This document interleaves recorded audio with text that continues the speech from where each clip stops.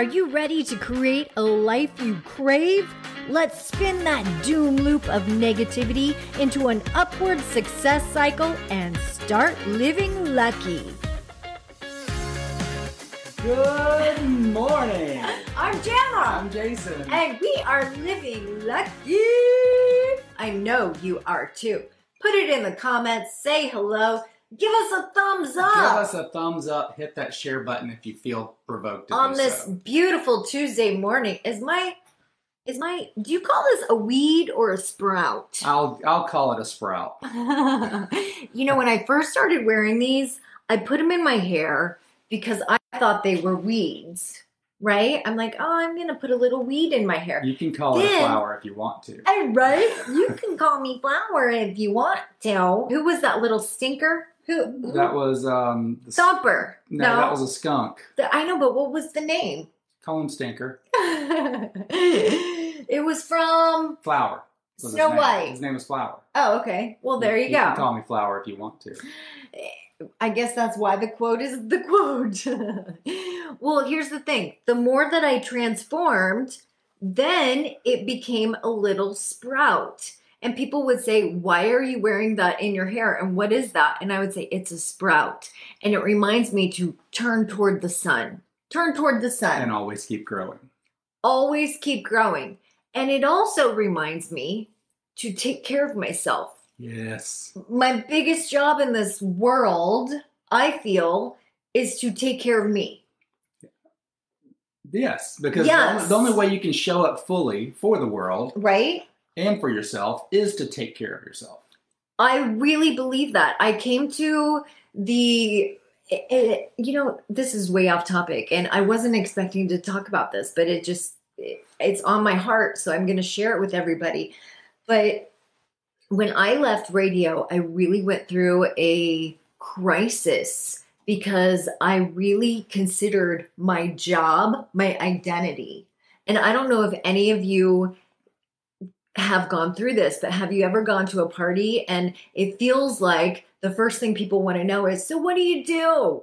What do you do? It becomes like who you are. I'll tell you right now that there are millions of parents around the world, and moms in particular, and stay-at-home dads, that they are going through the same crisis of identity because they were a stay-at-home parent and their child just graduated high school. Right? And so all of a sudden it's like, oh, I don't know who I am. I don't know who I am. In fact, I would go to church and I hated it when people would say, so Jana, tell me about yourself. I'm like, I'm a stay-at-home dog owner. Like I felt like I didn't have anything I'm an artist. worthy. I'm a puzzle. But for some reason, I didn't identify as an artist. I didn't identify, I didn't feel like I was, I just was a recreational draw in a book.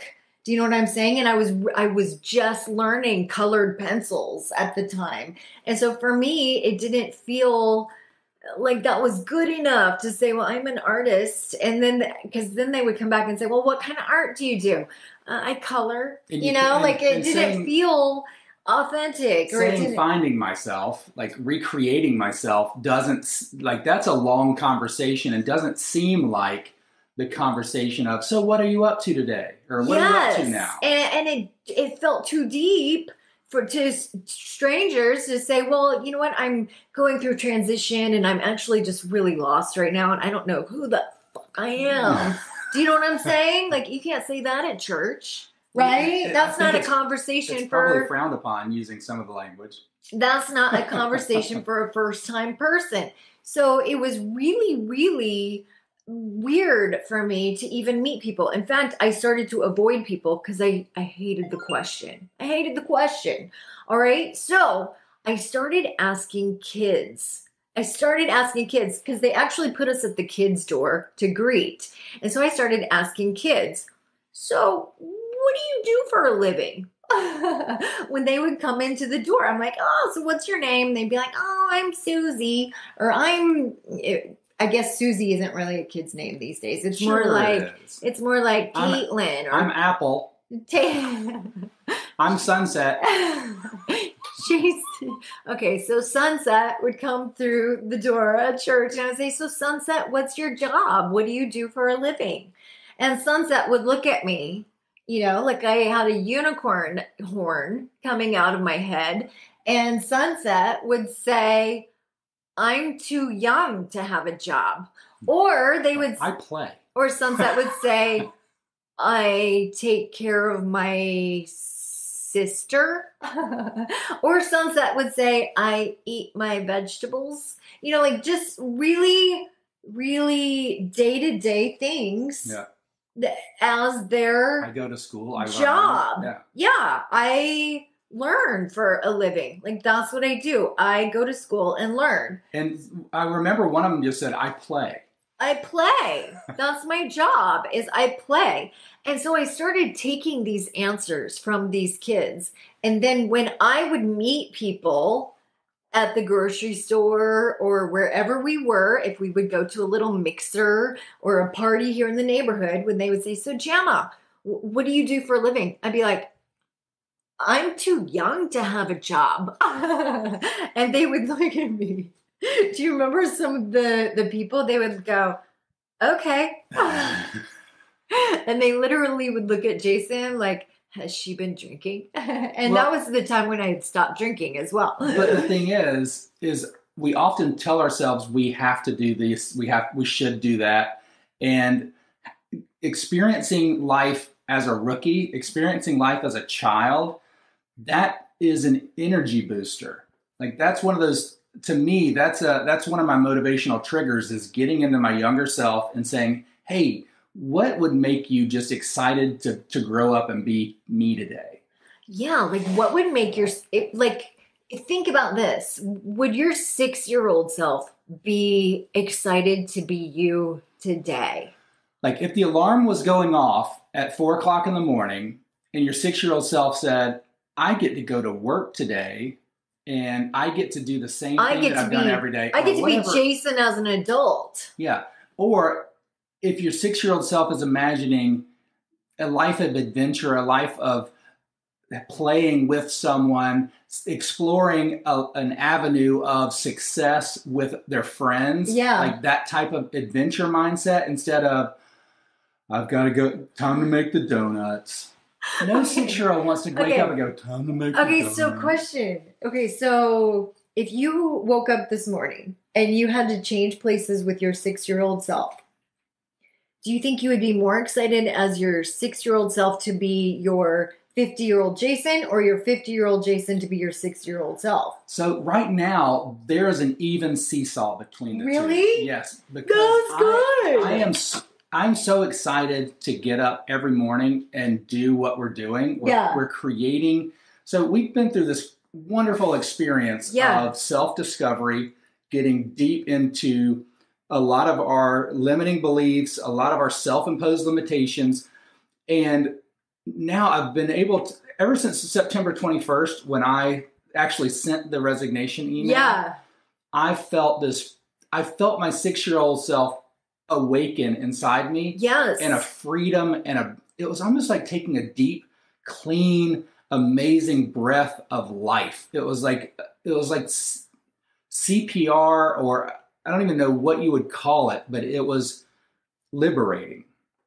And then every day we've stepped deeper into exploring what this beautiful thing is and helping other people do the same.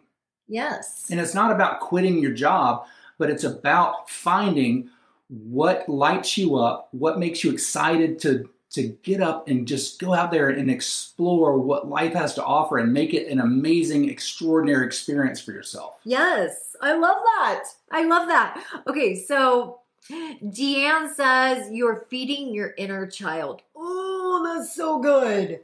That is so good. I'm going to steal that. But how many of us starve our inner child and bury them, kill them off? Or stomp on their dreams. I remember thinking, I have to grow up. I need to be an adult. I need to grow up. Well, I think being an adult, growing up, is actually taking ownership of the life that you get to live and making sure that you're living an exciting, fulfilling life instead of being what everyone else is telling you. I want you to be this for me so they can live a full, exciting, fulfilled life.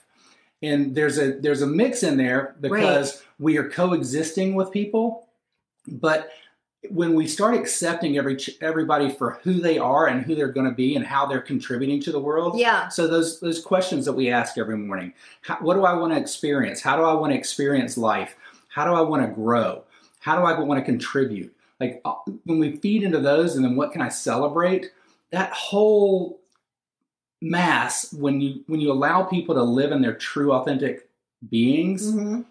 we will have a wonderful party of a life, and it will be exciting and fulfilling, and also be providing sustainability for everyone. I want to get to a few more comments. Sheila says, "I live like I'm 12 again." I love that. Right? I think there was a movie plot about that. And you start looking younger. You do. You really do.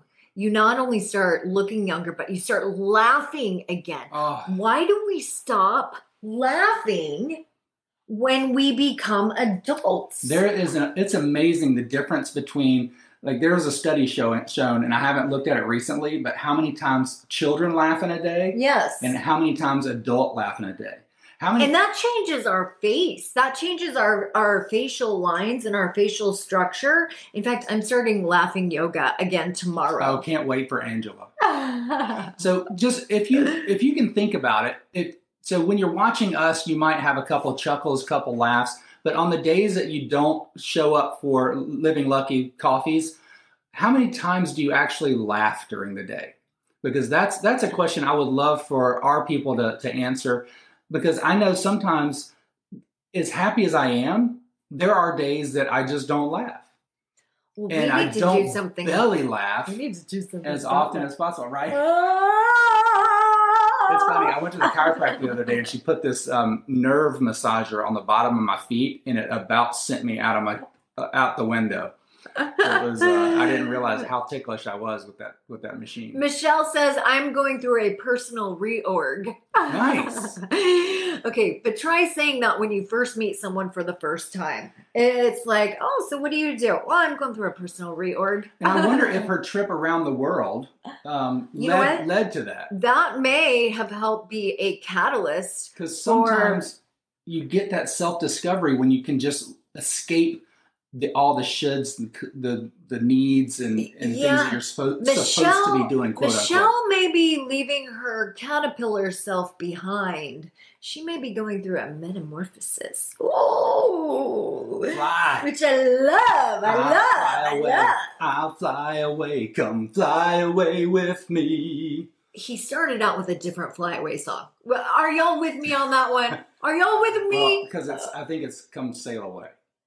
But she's flying. Okay, yeah. She's soaring. Okay.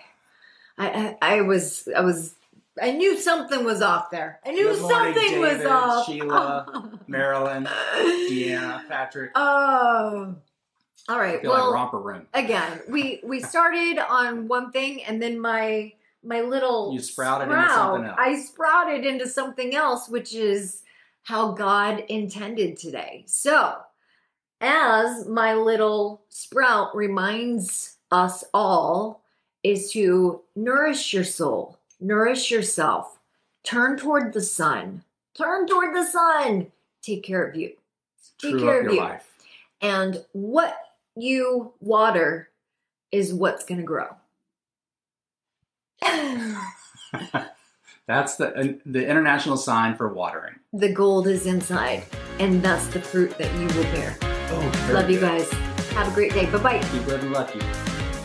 If the idea of living lucky appeals to you, visit us at startlivinglucky.com.